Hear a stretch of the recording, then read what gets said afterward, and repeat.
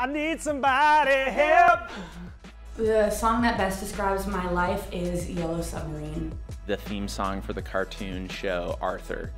You know, every day when you're walking down the street, it's just walk down a lot of streets.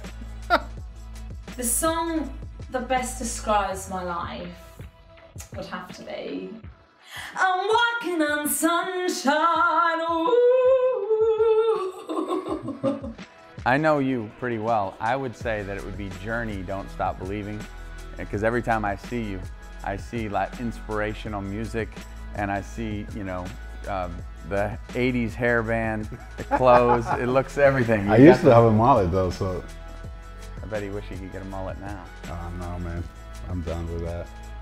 Felt like before I had kids, it probably wouldn't have been a Disney song, and now I feel like my life ends up getting described in Disney songs. So currently, I Just Can't Wait to Be King apparently is the song that best describes my life. It's not how I feel, it's just what I hear in my house all the time.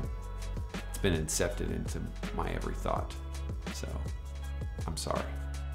The song that best describes my life would probably be the brand new song, I Am Love.